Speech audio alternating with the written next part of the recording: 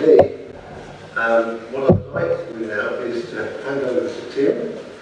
Tim is here, he's UK Commissioner, and he is going to take it from here. Tim, right, brilliant. Morning all. Right. So, I'm Tim, UK Commissioner.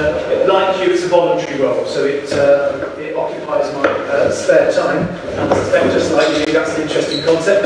Whatever spare time really is. It's a little bit busy at the moment, as I'm sure there's everybody with comments about coronavirus, but also our response to the recent inquest and so on. So it's interesting to be able to come to a meeting where we're really focusing on how we can together do something really positive with young people and with adults in Scouting.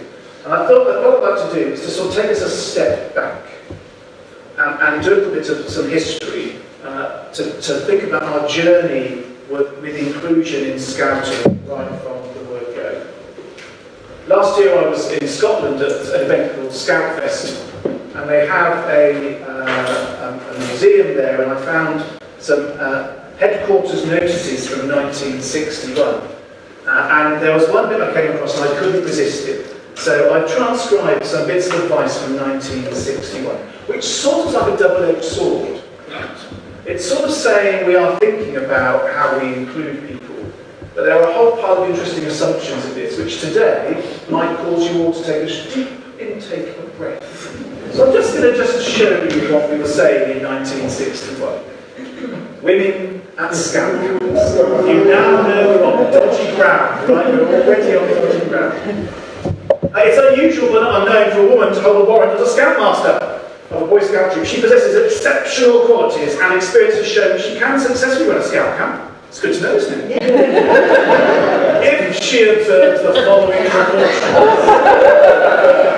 You just know where we're going at, don't you? You know where we're going for this, right? Here are the precautions in 1961 for a woman who is already a Scoutmaster. So your own camp to be quite separate from that of the Scouts. You must avoid your presence at inopportune moments. All of your minds have just done what I did when I read this. Stop it, very naughty. I was like, what? No, that's not it. You're clearly going to need a mate to take charge at night. And number 4, you must not interfere with the responsibilities of children. So that's what was being said about women Scout leaders in 1961. But it doesn't stop there. And I've missed a few bits out just for brevity. Wives at Scout camps. Are you ready for this? Right, okay. Now, I missed out quite a lot of the preamble because I couldn't cope with saying it to people. But, you know, a Scout may regard his wife as exceptional, the Scouts might not. If the alternative to permitting a Scouter's wife to be in camp is that the troop will have no such camp, then it's sort of okay as long as you follow these principles. Ready for these ones, right? So you're still going to use the patrol system. So there's a hint there, isn't there? Which is, don't change things because your wife tells you. Right? You must have a separate camp for the Scoutmaster and his wife. And there must be no interference in the running of control camps. Because yet again, apparently women interfere. This next one, I dread to click. Are you ready for this? The wife will take no part in running the camp, but may assist with sick boys, or as a judge in things like cooking, if requested to do so. The presence of other women are not permitted. Now, as I said, it's a bit of a double-edged sword. I've been looking for a place where I could show this to people because it caused me to sort of fall on the ground when I read it, and I took photographs, so I just couldn't resist. And I thought, there is an interesting side to this, which is at the time and in the environment and in the sort of social environment at that point, this was still doing some things that people thought shouldn't happen.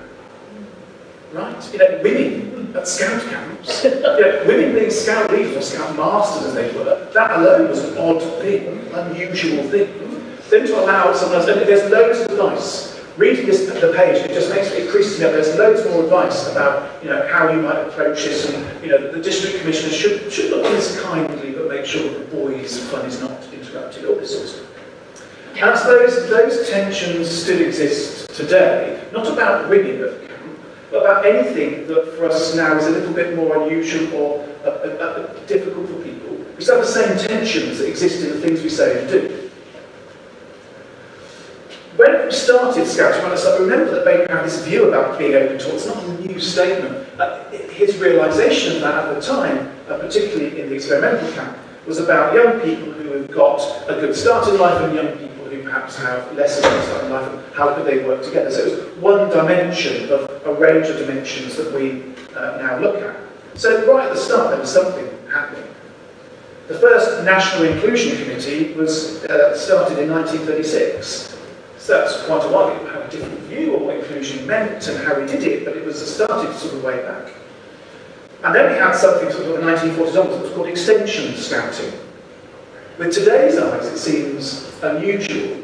So it says, well, there's an extension to scouting where people who are different from the rest can do some scouting type stuff. They'll do it separately. But it wasn't actually, bad stuff. It was really good stuff that was done, huge amount of stuff that was done, and groundbreaking at the time. But the word extension scouting applied. Nowadays, I think we start to just twitch a bit when we think of that. Then the association said, well, we really want to make sure that we are starting to include people who are different. And at the time it did this, it used words that we would never use now. And I did put them on the slide because I think I can say it, but I would never write it up now. So we just have Assistant County Commissioners brackets handicapped, brackets off. A word now that one just would never use in any circumstance, really, right? So, and what happened there was really interesting. It is interesting for us to think about. It's the lesson that we might learn from this.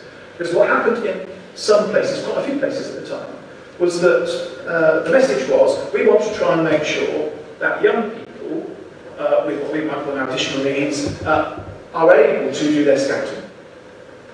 So we got this post we're going to invent to help that happen. And what happened in a lot of places was something quite different.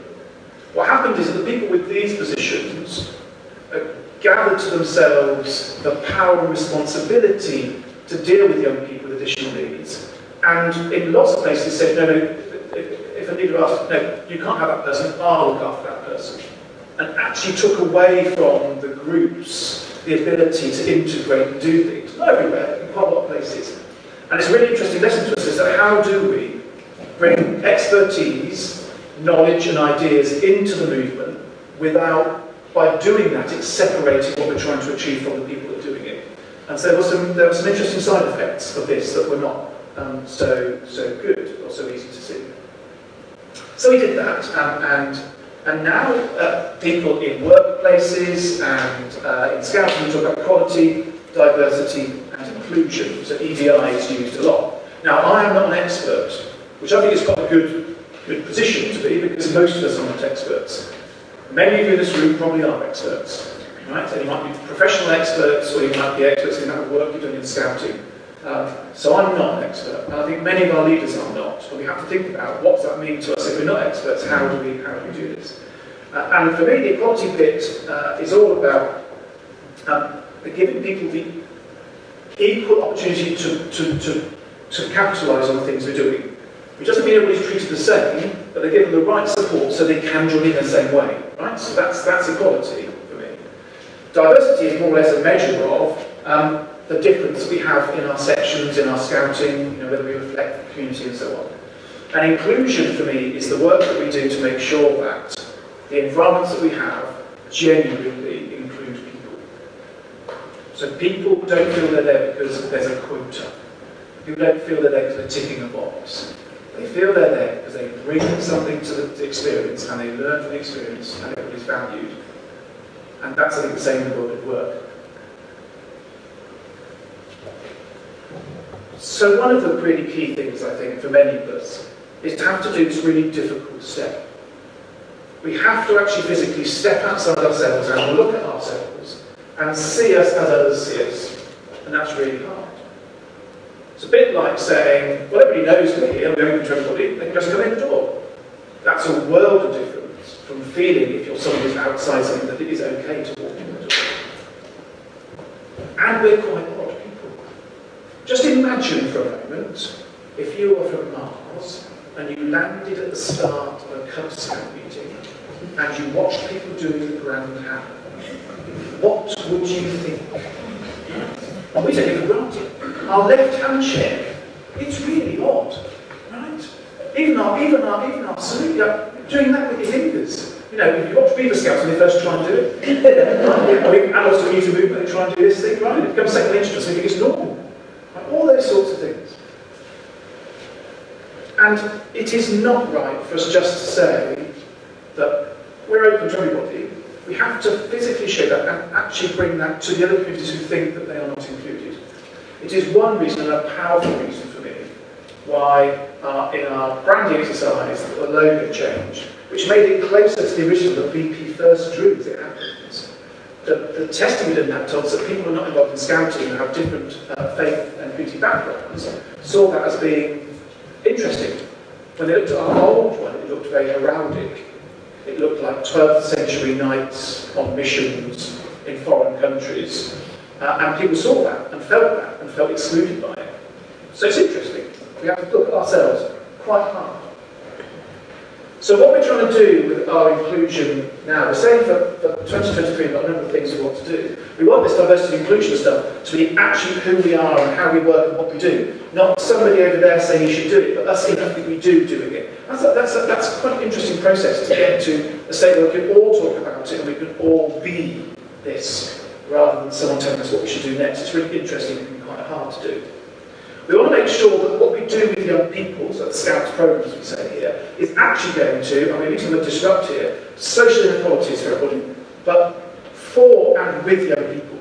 So how can young people help to make sure that the world is more equal for everybody, that everybody gets an equal chance? How can they be part of that change as well? We want to make sure that all of us as adult volunteers actually feel empowered and supported to do this. For every young person in our community, that it's okay to do it, which means we'll have to do some things a bit differently, we'll have to be a bit more flexible. And we want to reflect the diversity of UK society, but we also want to make sure that I can bring myself, you can bring yourself, everyone can bring themselves to the Scout experience and not feel they have to project a different version of themselves for some reason. And I think all that, I mean, it's brilliant, but it will challenge us in a number of ways as we think about it. So we've got some principles on which we want to try and achieve this vision, which start to make some things a little bit more real, perhaps. So first of all, we talk about this equity focus thing. So it's not just about equal access, but it's also about what we call our structural barriers. So it's truly an equal experience. So for example, quite a bit of our rules that have grown up over the years have been developed in situations which I think we probably sort of call sort of middle class sort of situations now. I went to visit some work we're doing in the North Pride area in Bristol, and they've started a scout group, and I was going to see them. Absolutely brilliant. They're doing really, really good bit of work. But some of the stuff that we say doesn't fit. So here's an example.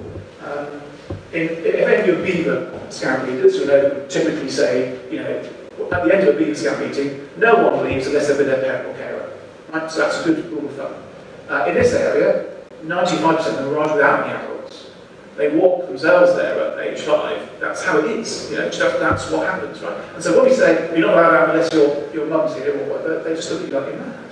It's not their social experience. So some of our structures and some of the things we do don't fit different areas. We have to be prepared to think about that. And that is quite challenging. But we want to make sure that we're led by the community, so that we're guided by diverse people. What we've done with a lot of our work we're doing, and it brought us now in putting together all our volunteer teams that are working on it, is they're saying, and we want some different people in them as well. People who are steeped in scouting, absolutely. People who are outside who challenge us. People from different backgrounds, so that when we look at stuff, we are challenged and think it through. We've got to make sure that we consult and collaborate with people, and we're talking about meaningful consultation. So that means meeting people and talking to people from their perspectives on their ground, so you understand their reasoning. And then we want to make sure that if we make decisions, that we actually look through evidence rather than just, well, my gut feeling today is it really feels great, you know. So how are we going to make sure we've got some real evidence that we can make decisions based on? And the last bit is we want to make sure that we do things, but we evaluate it and are not scared to say we didn't get that right. We need to tweak this and change that. It's really important. So I think those things will help us to get in a space where we're able to better realise our vision. So those underpin the work we're doing, and we've got some goals about this. We want to make sure there's training resources. So we've already started getting a few more local training resources out now, and this is being led by a volunteer called Greg Coulson, who happens to be in Scotland, and we're producing more resources now around this whole area. And I saw some last weekend that are on their way out soon, where we'll be working with people to develop plans to help include young people with additional needs into Scouting. A simple way of doing it that helps make it a positive experience for everybody, and they look really good actually. So there's more stuff coming.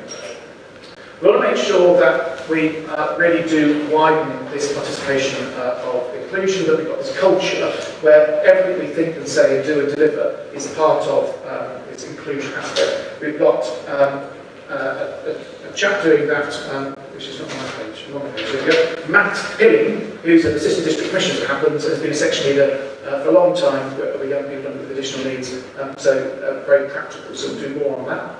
Now we're going to make sure we extend our reach and build partnerships with other people so that we're able to genuinely reach into other areas. This is also being looked after by another volunteer called Louise Madden, who's been an ADC and leader and so on. So some practical people who are helping us to do these things. So in terms of that, how does everybody fit together? So making sure we reach those three areas there. We've got lots of local inclusion leads going on all over the place in different names and groups. We just talked Bucks about the inclusion team. So there's lots of them. Include those people into their part of this scheme. We've got some headquarters staff, and we've got two, to be clear. But there's 160,000 of us adults out in the field. There are two headquarters staff to help us. An Equality Diversity Inclusion Manager, who experience this area, who's helping us understand what we're doing, and a member support officer for inclusion. So we've got a bit of extra support and linking into things. Then, if we look across the UK, there are, at the country level, the nations, Northern Ireland, Scotland, and Wales, and they have a system where they've got commissions for inclusion as well. We've got the UK Commission for Inclusion, Tom. And the last part of this team are young people and parents from all of our communities. We shouldn't be doing this to people, we should do this with people who are engaged. So that's the idea that we're going to do that. So we've got some resources. There's been some reasonable adjustment guidance that's come out, and you'll have seen some of that, particularly from the case last year around autism, and so we've done some more work on that. And it's a tricky area, this reasonable adjustment stuff for people, because it comes with a sort of feeling of there's a bit of law behind this thing. So what if I get it wrong? What happens? You know, that's what's reasonable. So there's some work on that and some more to come. And also, as I mentioned earlier on, it's about behaviour support. How do we support people dealing with various behaviours in sections? For the support side, there's local support to help inclusion matters. We want to make sure we develop the confidence in this so that everybody feels confident to tackle these areas and go into it, embracing it and being able to support young people and adults in various ways. And we want to make sure that one of the things we note is that quite a lot of our resources are like the world's best kept secrets. If you happen to know it's there, it's great. If you don't know it's there, how do you get access to it? So we want to increase this awareness of our resources so that you know there's stuff there to help. There's a bit of work to do there. On the training front, we've done some online training and webinars. There's been a whole pile of those going on over the last year or so. For the specialist modules, in some data interviews, we're using this model of train. So let's train people locally to be able to run the modules so that more people can access them. And we're looking at reasonable adjustments, as I mentioned earlier on. We're looking at autism awareness because of the issues that popped up and people asked lots of questions about. And then mental health, which we're seeing increasingly being discussed, and I think we should support it in other ways, both for young people and adults. So what have we done more recently? We've adapted the module 7 and 36. They've just come out now. So module 7 Scouting 4 and 36 is the next additional module of inclusion. And we want to strengthen that. So some bit of stuff that's come out there. They look really good. I looked through them the other day. It looks really good. So hopefully in Bucks, I don't think someone from training in Bucks here will be doing some of that sort of stuff. Yeah, excellent. They do look really good. I will second that. Yeah. Amazing. Yeah. And it's all about positively how we do things together rather than anything else. So new resources, so there'll be more guidance to develop some stuff, developing more stuff, and some practical tools to help you with this reasonable adjustment stuff, which I think can be quite difficult at times. Training, so we've done piloting of some more modules for mental health, autism awareness, and there'll be more of that coming out, so we've got some more stuff on the road, on the plan. And then how do we celebrate our inclusion? So we're going to launch some new resources, which means that local inclusion volunteers can celebrate separate people, because we should be proud of what we do. We should be proud of how we do things. And so I suppose there's always these questions about how can we be more inclusive. And I've just got a few points here that we've got in the various bits of new training that I've just pulled together, some of the things that we say to people about how we can be more inclusive. So the first of it gets back to what I said earlier on. How do you show that the group is open to all? And you've got to be proactive in that. You can't sit back and say, I've got a poster on the wall inside the Scout Hut, so that's okay. And you've actually got to reach out into communities, which means we have to feel a bit uncomfortable normally. So we have to go and visit the different communities we don't normally see and say, hi, I'm from the Scouts, we're just down the road there, we'd love to see some of your folk and bring ourselves to them. We need to get to know young people, parents, carers and other volunteers. I can't stress enough, I think, that knowing the parents and carers is really important, having a good relationship with them, particularly for young people with additional needs, that we're doing all the right stuff together. And that's not always easy, is it? Because we know that sometimes parents and carers are scared to tell us about additional needs of young people, because they think that we might then not want to deal with them. And my experience everywhere in Scouting is that Scouters take this as a challenge. If someone says, I can't do that, but I'd like to, we say, we can help you. That's what our leaders say. Right? So we've got to get over this not telling people something. It's really difficult if you're a leader and you think there's something there and I can't understand what it is. You're at a step disadvantage, aren't you, for this? So getting to know parents and carers and involvement is really important. Being prepared to ask open questions, so what's best? How do I do things? Tell me what will work. And being prepared to listen and take other people's advice, and particularly for those with a lived experience, accepting that they know best about this stuff, right? And talking to them about it. I'm thinking about how inclusive we are with our dates and our venues and the way we arrange things. One of the things that I found really interesting, one of my UK team is Muslim, so there are times when he needs to pray. As long as we know that at the start, we just arrange meetings so it works. If you don't do that, then it's really difficult to retrofit it, because you now say, oh, well, we don't have time for that, which is really silly. So being upfront about it, putting things at the start works much better. So we just have to get used to that.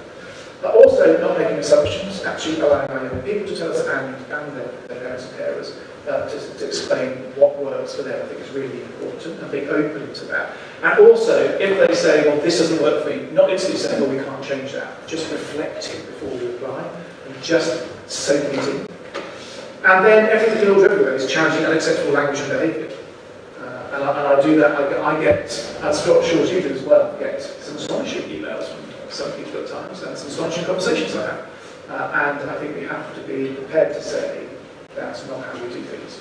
And I always root it in our Scout values, right? Because we've got a good set of values to talk about and to explain. People can disagree, which is great, because disagreement allows us to get better results in the end, and exploring differences is really good. But let's do it in a way that is polite and pleasant to people, and allows people to explore stuff. So, that's a very, very brief whiz through where I think we are at nationally, and there's loads of stuff coming out and more to come. But it is important to say thank you. Because for a start, thank you for coming today. You may have various reasons that you're coming today, but being here and being prepared to discuss things that might be a bit uncomfortable and learning about different ways of doing things is really important. So thank you for that. And thank you also for everything we do for young people. I say often, and I genuinely believe this, that we are needed more today than we have ever been needed in our Scout history. We see a world that is increasingly divided, increasingly fractious, and we can help young people to heal that and to shape the world for the future to be better. We genuinely can. I think that's really important that we do it, and do that in an inclusive, open and heartfelt way. So thank you very much. It is now time to do some work. Thank you, Tim. Thanks very much.